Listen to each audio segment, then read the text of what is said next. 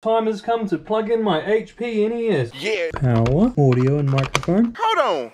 Keyboard. Hold up. Mouse. Wait a minute. HDMI. Something ain't right. Power it up. And put in our disc. I knew something was wrong. I knew something special about it. Howdy y'all, welcome to the DIY channel, or welcome back to the DIY channel.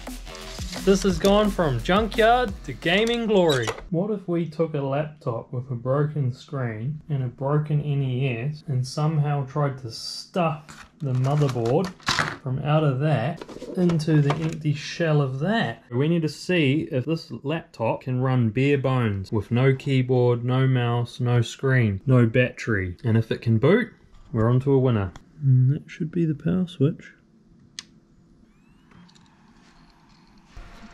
What is this Windows? This looks like Vista. Oh yeah, Windows Vista, alright. Gross. Yes, yes, yes, yes. No! Bruh. They really didn't want us putting Windows XP on their Windows Vista flagship laptop. Let's install Linux. Okay, cool. That looks a lot like XP. It's not exactly the same. Okay, so we need to take out our motherboard.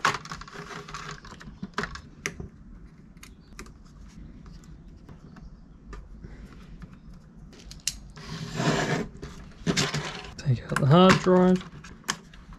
Take out the RAM. Take out the Wi-Fi.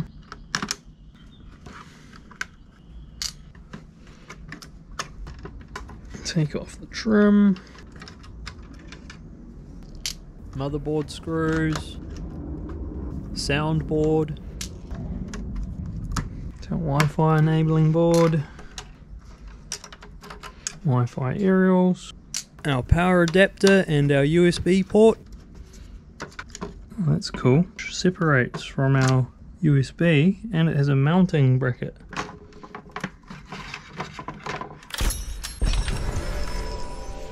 I wouldn't mind chopping the body up to keep the bits that we need because it's got a lot of good mounting points. A bit of a dust filter. I've already changed the thermal paste on our GPU and CPU. It's a decent cooler, bi-directional for the GPU and the CPU, separate cooling, but same fan. Pretty clever. Look at the size of that heat transfer pipe. Also cooling the chipset as well. So let's just drop this back in for a minute. I'm gonna mark out where we can cut it.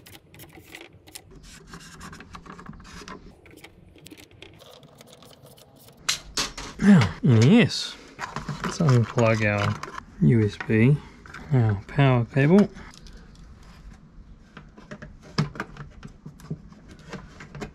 Man, that's pretty damn close. Just need to chop the back out and we can hang the board out of it. Vernier. Bang on 19mm.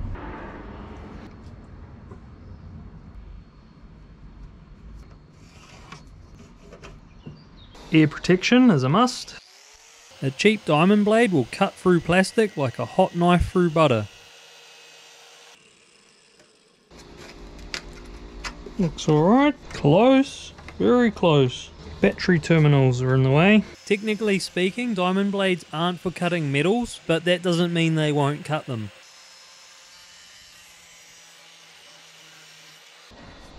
Well, I think if we follow that line along there, give us a nice clean edge.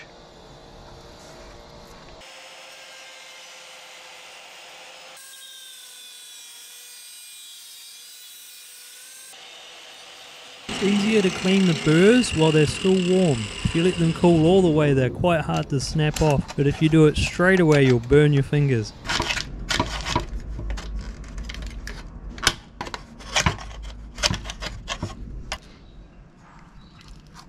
Oh, we're getting close, y'all.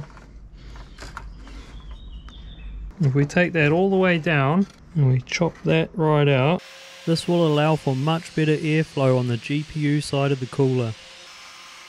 Grinders can be kinda scary and dangerous. A Dremel is a much safer option, but one way you can get used to a grinder is to practice on some scrap bits.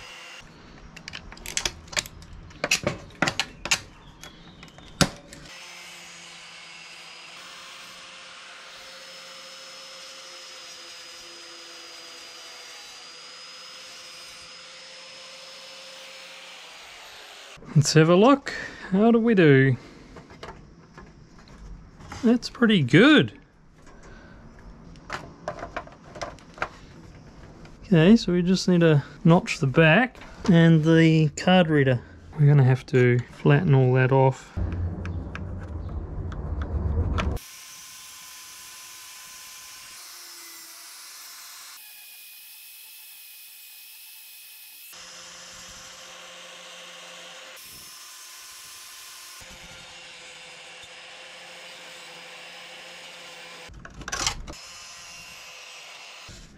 We're so close.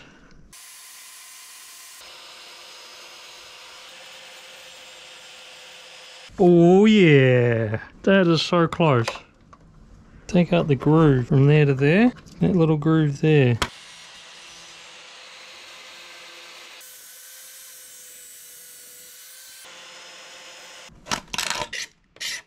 Oh yeah boy! Super clean. She's got a bit of a tailpipe now, but we know it's going to have good cooling. Pretty happy with that.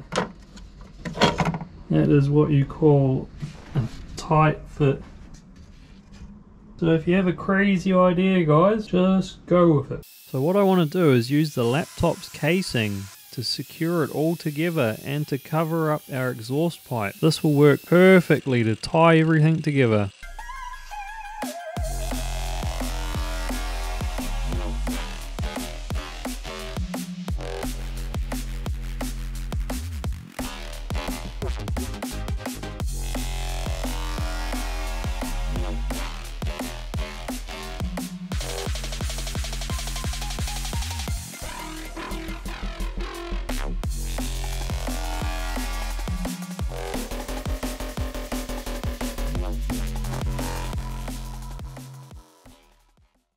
You really can't tell from the front. Can't say the same for the back. Before we screw down our motherboard, we need power and our third USB. There's our power. Yep. Looks alright to me. I'll put on beep test. Try and figure out which direction the switch works in.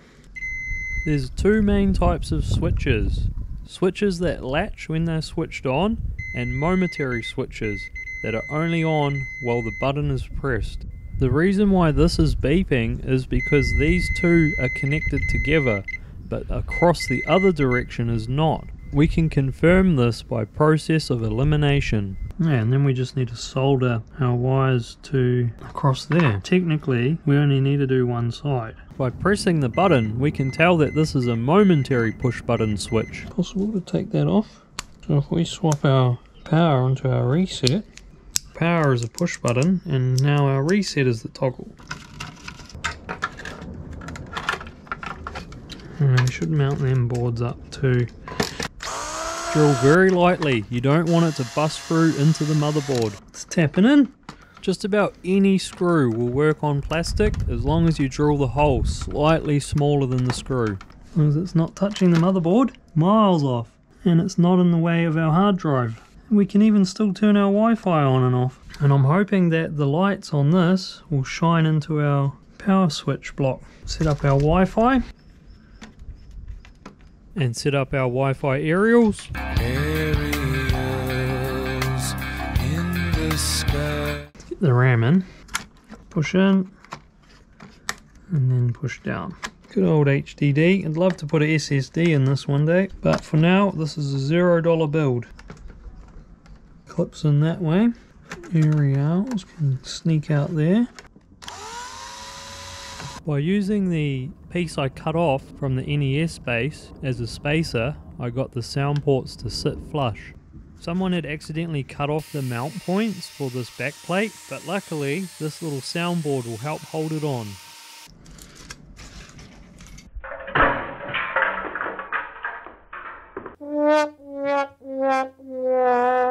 Bugger.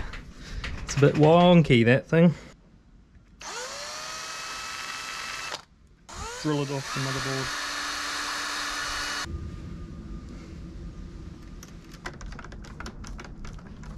The middle one is a microphone. And that's a speaker. And now we can run a headset.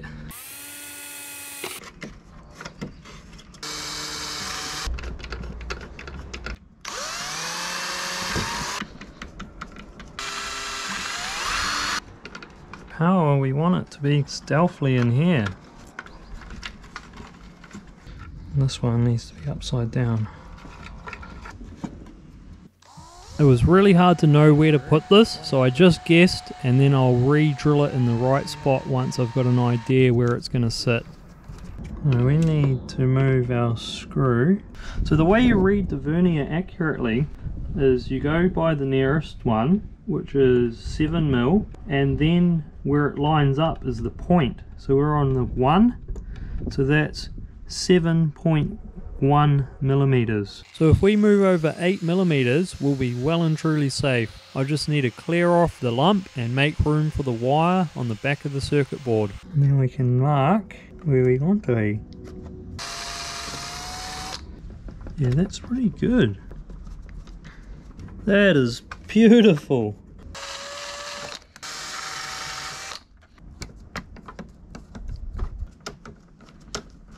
Now our USB, attach it back here and use our extendo. Yeah, that will do as a temporary. You can solder these on, put some plugs on, and then it's easy to detach them. I've got some spade bit crimp connectors, but they're a bit too large, so what I'll do is I'll try and make the wire a bit thicker, and if I have to I'll solder them on. I can twist them, double back them, give us some extra thickness. And slip on our connector. Nah. It's on there pretty solid now.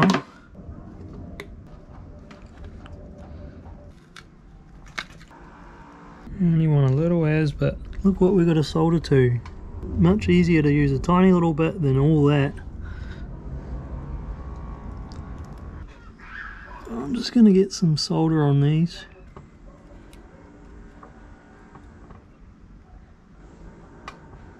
Oh yeah, that's good. If you can fill it at the back, you know it's gone right through. Slip our heat shrink over.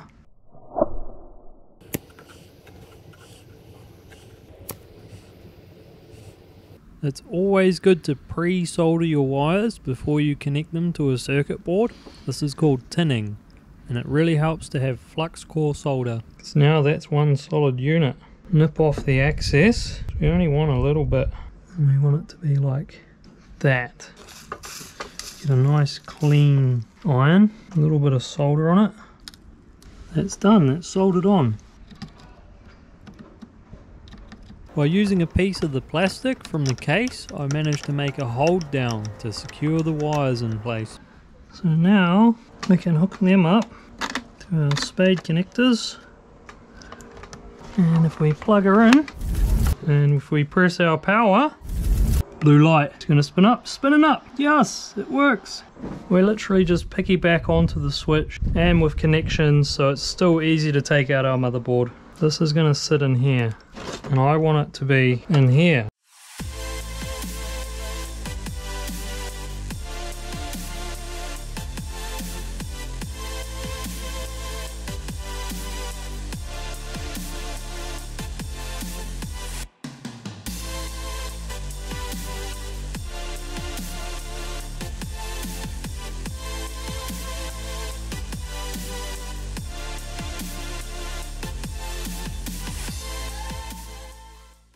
It fits absolutely perfectly, but seeing it in there doesn't really look the best. It's got a slope to it. I want to see if my USB CD drive will fit in here instead.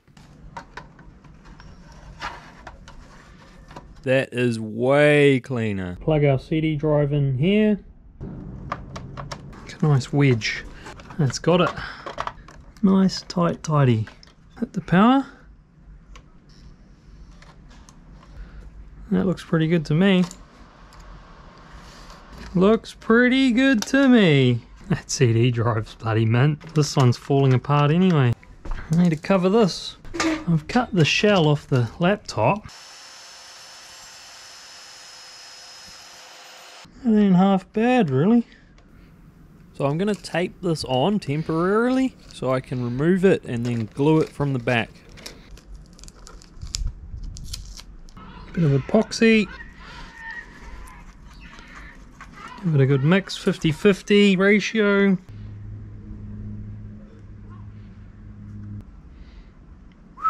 Just enough. We'll let that set overnight, and once it's hard tomorrow, put it all together, peel off the tape, and job's done. And we'll have ourselves a free NES gaming PC. So our back plate is all glued, solid as. A little bit of residue from the tape, but that peeled off alright. Peeled it off last night before the glue completely cured, and we can clean it up with some alcohol. All fits together nicely.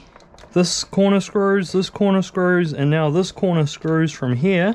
So the only corner left that's unsecure is this corner, and I want to put the ports in, even though they won't be doing anything. I think it will look better to have the ports and have a hole there.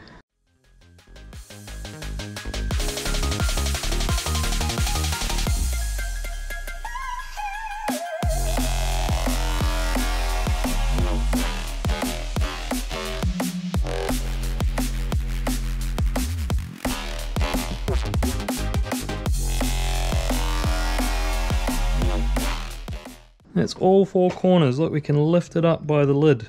Port free. The docking station. Cool. Is this a XB4 notebook media docking station? Brought my HPNES into the docking station, hook up one plug, but the docking station has larger speakers and another subwoofer built in.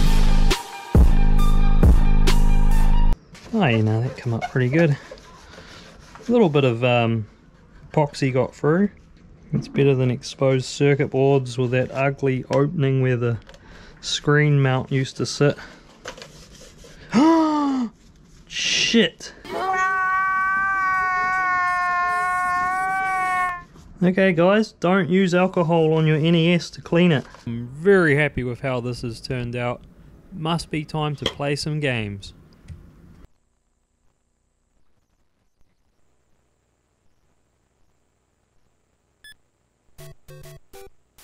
Wow, Mario looks amazing in HD. Thanks for watching everyone. I'll do a follow-up video on how to configure all the software. We're in Linux, so it's pretty in-depth. Cheers all, see you on the next one.